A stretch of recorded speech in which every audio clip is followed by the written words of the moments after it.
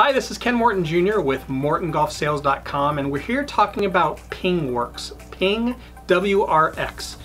You're wanting to have a putter that is specifically to you, a one-of-a-kind design, and having their next to their tour department, having this really cool PING WRX department create something that no one else in the country has. One of those elements is creating a sight dot. Now, you'll see this on the very top of this classic Ping Zing 2, where there's actually this little line that's right there.